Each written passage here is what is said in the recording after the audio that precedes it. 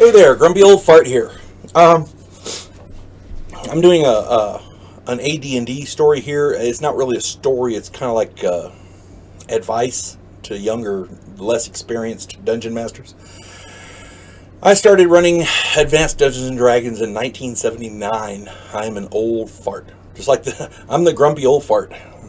And I've been called that many times by my D&D group, and that's where it came from, to be honest. That's where the title came from. So, this particular video is on what is affectionately called TPK, and affectionately might not be the right word. It's infamously called TPKs, Total Party Kills. One of the most devastating things that can happen to any group of players is the dreaded total party kill. He dies, she dies, everybody dies. And that's from a movie called Heavy Metal. If you've not seen it, it's animated, it's wonderful. A TPK can be caused by any number of things, and you're going to run into this eventually. It's never good to kill off any player character. Killing off a number of player characters is never good. Sometimes it's necessary. Killing off the entire party, and sometimes it's not even your fault. I've had player characters kill off each other by accident with fumbles and things. Sometimes it's not your fault. Okay, I got a list of stuff here. Some of them, none of these are the Dungeon Master's fault, but they all resulted in total party kills. Here we go. I had a player character wizard, and I talked about this in the I want to say it's the Staff of the Magi or Staff of Power. It might have been the Staff of Power video. He used a retributive strike in a tavern where the entire party was present. And he did it because a half orc had happened to be in the tavern at the time, threatened him. It was a half orc. That was it. Just it was a 0 level NPC, and you know, a one hit die critter, so to speak, and posed no threat to anyone. He could have beat on that wizard 8 or 10 times and not killed him. But the wizard, retributive strike, killed everybody in the tavern, including the players. Total party kill. No idea why he did it, but it wasn't my fault. Check out my video when the entire party is stupid. I was a player character in that one. Yeah, I died. Everybody died. When the entire party is stupid, and we were stupid. Tactical misjudgments. There's only 30 of them, guys. We can take them. Or the infamous, it's only a dragon. That one gets me. That one gets me. It's only a dragon, you know. I've had parties wiped out like that. And it's not your fault. If there's an army over there and these 6 player characters decide to go over there and attack that army, let the chips fall where they may. They deserve to die. I'm sorry. They earned it. They worked hard for it. They earned it. Not knowing when to keep your mouth shut. I had a player character like this. Actually, I've had a number of player characters like this. Listen here. I don't care if you are a king. I think you're stupid, and I think blah blah blah blah. Yeah, that's a quick way to get killed. And if the party defends them, they're all going to die too. I've had a number of players kill entire parties like that because the king won't put up with that shit. I'm sorry, he's not going to do it. I had one player character who was so vital to the kingdom. He was running a wizard. He was so vital to the kingdom with all the stuff he was doing. He walked in and said, "Hey, king, how you doing?" And got away with it. So it's not always, but you know, you gotta make a judgment call there. This is one of the most infamous ones: splitting the party. Never, never, never, never split the party. You get these guys who go, "Well, I think half of us should go that way and half of it just." Okay? Don't do it. Stay together. If your party decides to split up, and there's warning signs and they ignore them, or you say, well, maybe y'all should sit together, and they ignore you, that's on them. Okay? But as a general rule in Dungeons and Dragons, this is for everybody. Players and dungeon masters alike. Never, never, never split the party. Okay? Argumentative players. This will happen in every game. I don't care what you say, Mr. DM, I'm going to go kill that giant. Or that dragon. Or that titan. Or whatever the hell, you know. It happens. And, of course, the party wanting the cohesiveness. Yeah, if he thinks he can do it, maybe we should trust him. And they go. Or, we have to back up our guy. And they all die. Had a party attacked a family of storm giants one time. And it was a misunderstanding. It wasn't even necessary. But they did. And the 3 adult storm giants in the group obliterated the entire party. If you don't understand the power of a storm giant, go read them up. They're in the monster manual. Go read up on them. Okay. Apathetic players. Well, I don't care. Whatever. You know, those guys. You get them in every group. Or, you know, you're going around. Okay, what are you doing? Okay, what are you doing? What are you doing? And every time when you get to them, huh? What? What's going on? You know, those guys. Those guys will kill a party. Believe it or not, they will. My favorite one. Should we go to the question the librarian, or should we go try to find the Thieves Guild? I don't care. Whatever you want to do. Okay, let's go find the Thieves Guild, and then the entire party gets killed by thieves. I've had that happen. Misunderstanding or underestimating other people's motives. This actually happened in a campaign with a group of I want to say 8th level characters, roughly. The wizard actually came out and said, I doubt that barbarian village will mind if we teleport in.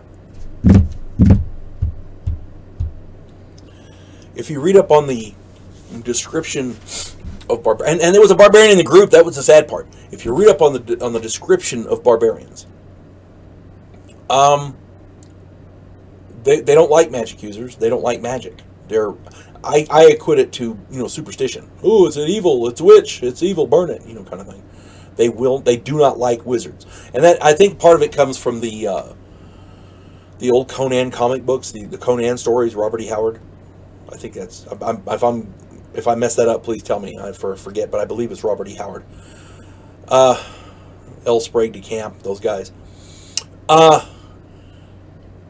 Barbarians don't like wizards.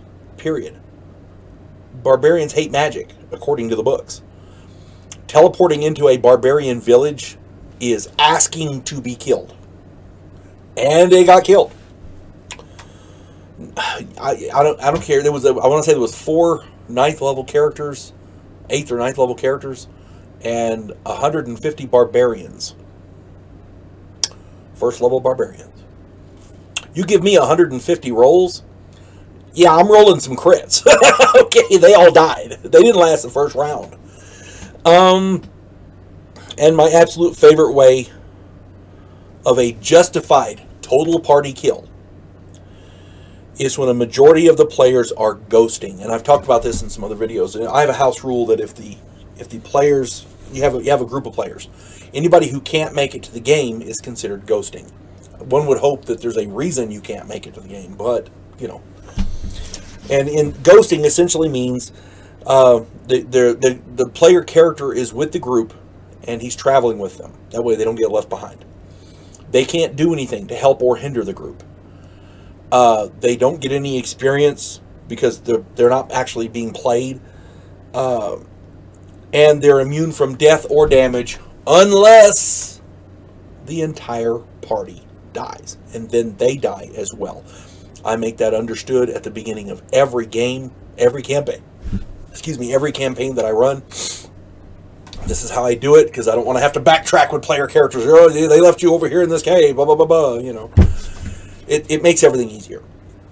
But players tend to get pissed when they call up and say, okay, I can make it to the game this week. It doesn't matter, your character died. What? Why did you die? The whole party died. But I wasn't there. Yeah, but you were ghosting. A party of 8, and 3 people showed. Now, I planned the game for a party of 8. 3 people showed up. The 3 people decided to continue on the adventure, and I gave them every option. I said, hey, maybe you guys should do something else this time, not continue on this particular path, because there's shit over there that was designed for 8. I thought there was going to be 8 people here, so I planned the bad guys accordingly, and, maybe you should take a side quest, go to this village, relax for a little bit, we'll do something over there, that kind of thing for this session. No, they wanted to continue. They were dead set on getting this mission. We can do it! We can do it! We're badass! We can do it! And they all died. The 5 ghosting player characters also died. This is not the Dungeon Master's fault. This is the player's fault. You can say, well, the ghosting player should have been there. You can say the 3 that did show should have had better common sense. You can say whatever. You gave them the option to get out. They didn't. That's on them. These are only some of the reasons that an entire party can get wiped out. There are many, many more. I do not enjoy the moniker of Killer Dungeon Master. I try not to overmatch the players in my game. I try to create a challenge without overpowering them. There used to be tournaments where they would have killer dungeons. Dungeons nobody is supposed to survive. And if you could survive those... I know one guy, his name's Gerald Gingrey. He could survive killer dungeons because he had that mindset. He was a vicious... Gerald is the greatest guy in the world. He would bend over backwards to help you. He would give you the shirt off his back. You put him in a role-playing game, that's a vicious bastard. He will do whatever it takes to survive. He will chew through dead corpses to survive if he has to. Okay? Gerald is one of my best friends. He's freaking awesome. At any rate, the idea is to give the players a challenge to overcome, but not to overwhelm them with numbers or enemies they cannot defeat. Now, there's a difference between you're being attacked by 1,000 armed individuals. 1,000 armed individuals is a hell of a thing that it's going to wipe out just about any party. If it's, with even a modicum of luck. 1,000 rolls, how many crits are you going to make? Do the math. 1 in 20, Here's the thing.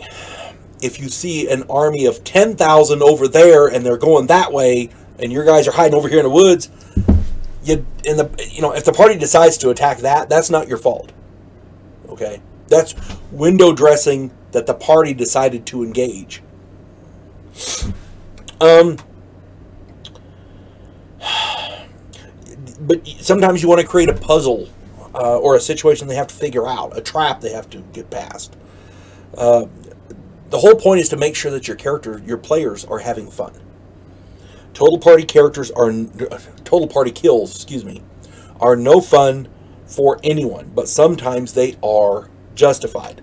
If you mention to your players that they're down to 4 to 5 hit points each and the 8 ancient huge red dragons haven't been touched and the party intentionally chooses to press the attack, I'm sorry, that's a TPK and it's not your fault. They had the opportunity to run away. They chose to attack. So, keep in mind, total party kills aren't good, but generally they're not the Dungeon Master's fault. Sometimes they are. You put them up against these 8 dragons and the players have no chance to get away. Yeah, then, but sometimes the players are just asking for it. Just saying. You folks have a good day. Be safe. God bless one and all.